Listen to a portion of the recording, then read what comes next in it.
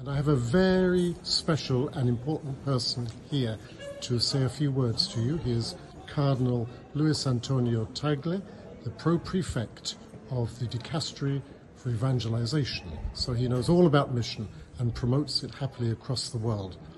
So, Cardinal Tagle, what would you like to say to our donors and our supporters, our collaborators, our volunteers in England and Wales?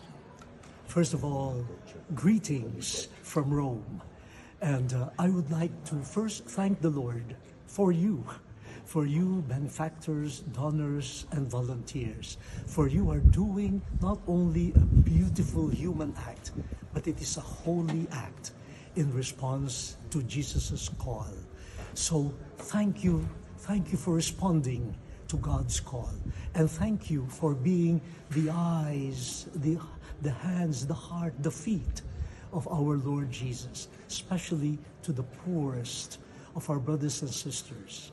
We encourage you to continue your beautiful mission.